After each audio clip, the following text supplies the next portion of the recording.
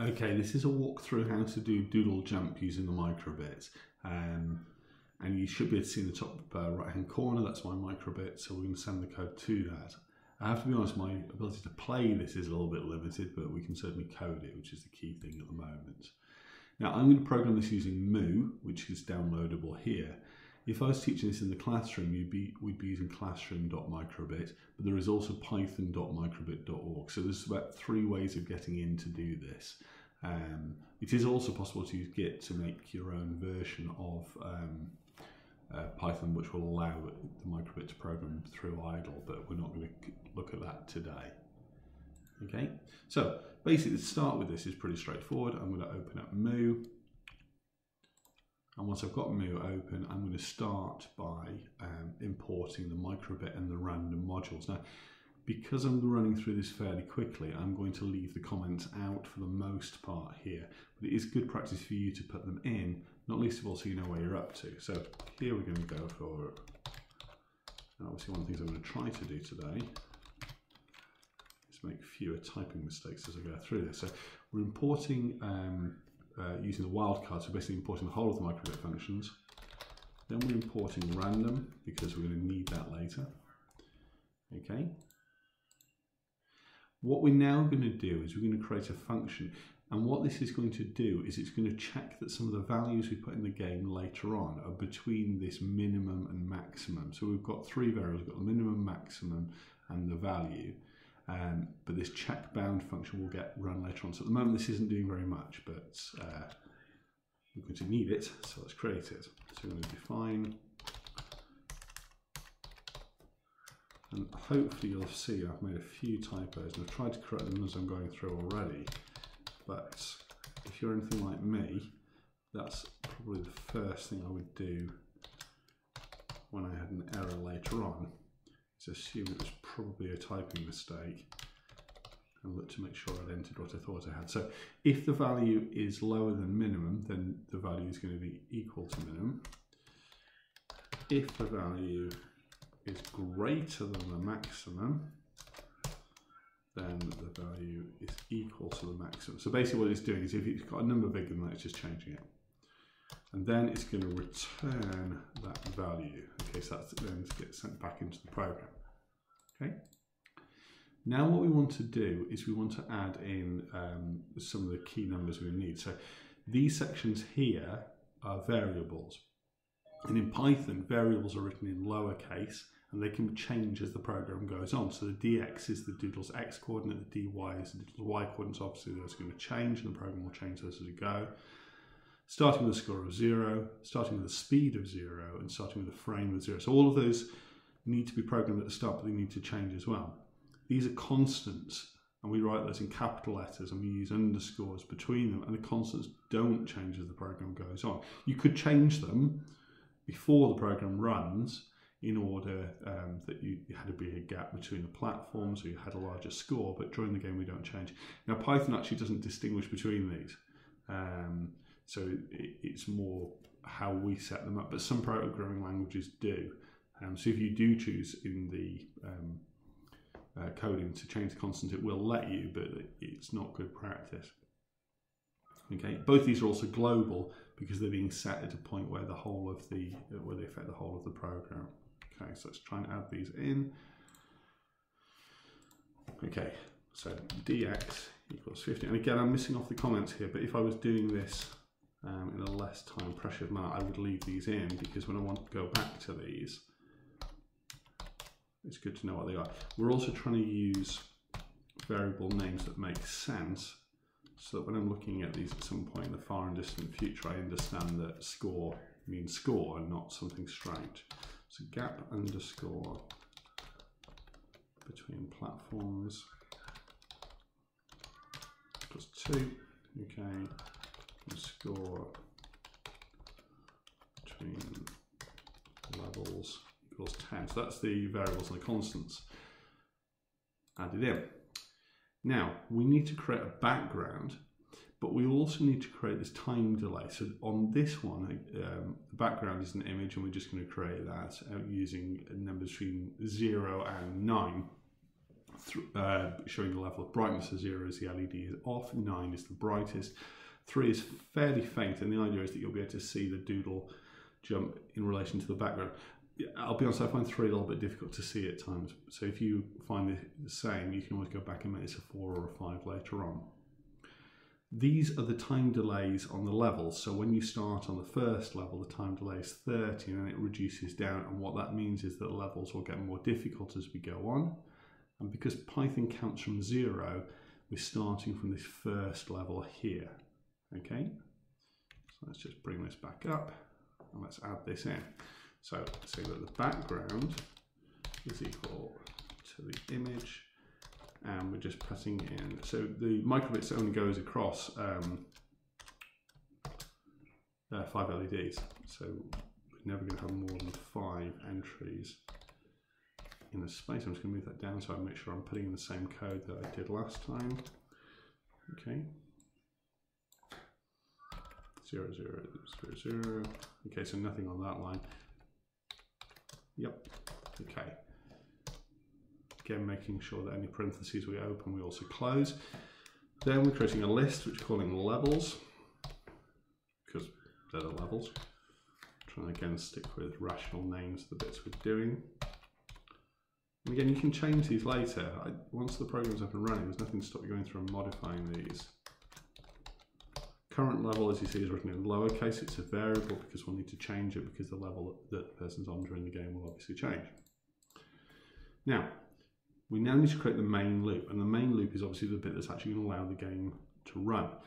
The indentation on this is really important, and because I'm using moo, it gives you a bit of a clue as to the lines here. The key thing here is when it runs, so while true, we need to start by setting the gravity, and we need to start by defining what's happening with the A and the B key. So basically A and B are changing the X position by 5 points.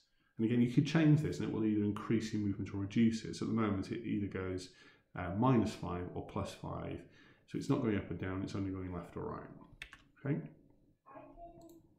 So I'm going to say while true. Okay. If the speed is below 5, then the speed, and again, moo's quite nice because it will allow you to select the options here, which, if you're anything like me, reduces your number of typing mistakes, but you don't necessarily need to do this. It works just as well in the Python website. So if button underscore A is underscore pressed, okay, then the DX position changes by 5 points, and then the same for this one. So if button underscore B dot is underscore pressed, then we're doing the same thing. So we can change DX again, but this time we're changing it by +5, so it's going the other way. Okay. Now this is part of the same loop, so we need to make sure this is going. And what's happening here is that we're now using that check section that we created earlier. So we're going to check that the boundaries of dy are between 0 and 99 and that dx between 0 and 99. Then we display the background. And because the microbit doesn't actually have 99 positions, it's then going to reduce it down. So it's going to scale down these coordinates to fit on the microbit. And then this is going to increase the frame rate to match the page. Right. So again, if we just have a quick look at this, what we should see is we're going to say dy equals check bound. Dy is got to be between 0 and 99. Dx equals check bound, and dx has got to be between 0 and 99. And again, if we just scroll up for a second, you'll see this relates to this. So we're using the check bound, and these are the 3 positions. So the dy, okay, is the value. Is it dx or dy? The minimum value is 0, okay, and the maximum value is 99. We're not going to need to change those, but if we did for some reason, we would only need to change the inputs here, and the function we've created will cope with that. Okay, then we display the background. So we can say display show background, because although we've created it, we haven't called it until now. Then we're going to scale the content down. So we're going to say dx should be scaled, and it should be an integer. And we're going to say it's going to be 5 asterisk dx divided by 100, and do the same here, dy underscore scale. You can do copy and paste. Be very careful if you do that, because that's normally, again, a key point at which people start to make mistakes. I'm going to set the frame, so the frame is going to increase by 1. Okay. Now we're going to look at the next level of the main loop. So what's happening here is we're setting the scroll down, and you'll see the next level and the new platform are indented in that. They only happen when this happens. So we need to make sure that's the same case for ours. So we're going to say if the frame, watch my terrible typing skills again, it's a modulo of levels. I'm going to say current level, just created that. Okay, close the random notification that's come up, is equal to 0, then the score is going to be increased by 1. The background is going to be background, and it's going to shift down by 1 position.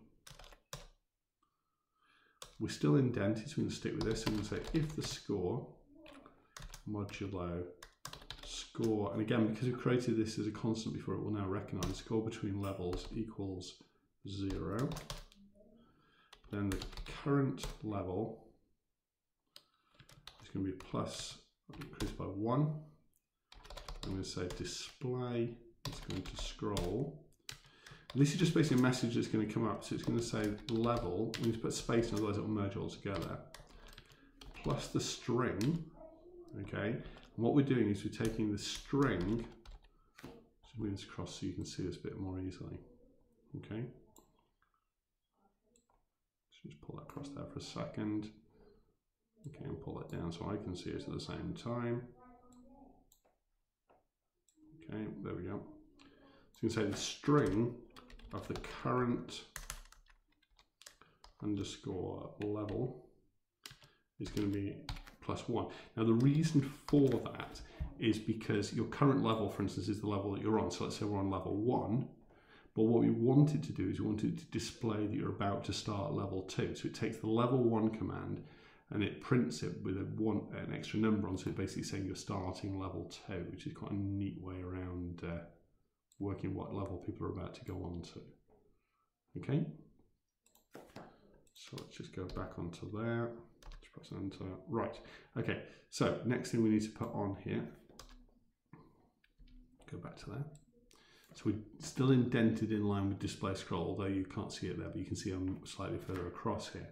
Now, if the current level is greater than or equal to the length of the levels, then the current level equals the length of the levels minus 1.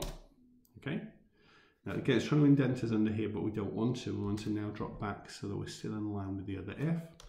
Okay, so we're going to say, because it's not part of this core, so if current the score is a modulo of the gap between the platforms, okay, then the platform underscore start is equal to a random number, random integer, between 0 and 3. And the platform underscore end is equal to a random number, which is the platform start plus 1 and 4. So basically the platform start number can be anything between 0 and 3, and the platform end can be one number bigger than the start number and 4. Okay? And then for x in range, we can say platform start to platform end. I'm going to say the background, I'm going to set the pixel here, so we're using the underscore, I'm going to say between x, 0 and 3. Okay, so we've set a fair bit of the loop up here. Now what we want to do is we want to set it so that we've got a new platform coming. And again, you should see on this is the bit we've already created. So we're now going back a level of indentation here. So again, if I show you this on here, okay, we now need to go right back here so that this isn't in line with if score, but is in line with this previous line, which if we go up is the if frame bit. Okay, so that's where we're starting from on this one. And either we can go right back and just press tab, or no, I'm just going to use delete. So we're going to set the background if you land on a platform here. So we're going to say if background dot get pixel. Now I'm just going to put a line in there as well to separate this so it looks less like it's merged into the other one. I'm going to do dx underscore scaled. I'm going to say dy underscore scaled is equal to 3, and okay, just to show that the speed underscore of y is greater than 2. So and speed underscore y is greater than 2. Okay, so if both of those things are true, then the speed underscore y is equal to -11. Again, we're going to go back, so we want this to line up. So elif, if that's not true, dy scaled is equal to 4, and we're going to display show the image, and we use the sad image, so it doesn't look very happy. It's not gone right. We need to put a sleep in there because otherwise the image will disappear almost immediately. And then we can do display scroll, and this way you can show your score. So you can add additional messages in here, but we're going to put score, okay, and then we're going to put plus in here. I'm going to use a string of the score, okay, so it's going to convert it into a string in order to print, and break because that's where we end the loop. Again, lining it with the elif here, we want to display set underscore pixel, and we want to do dx underscore scaled, dy underscore scaled, okay, and then we want to sleep for about 20, okay, and if we just maximize that, this is what we should be seeing. So we're importing the modules, we're creating the function, we're setting the variables, we're setting the constants, setting the backgrounds, we're creating a list and a variable. We're then creating a loop that runs the program, and at this point, if this works, okay, we should be able to flash this to the microbit. You should see some flashing hopefully appearing on the back of this microbit here. Yep, okay. And then if I reset this, we should see this working. Now it's not. So what does it say? Line 26. Right, what does it not like on my line 26? Let's just have a quick look at this. Okay. Okay, you can see actually what I've done here. If speed is less than 5, but that's not right. It should be if speed of y. Let's try that again. Let's flash that.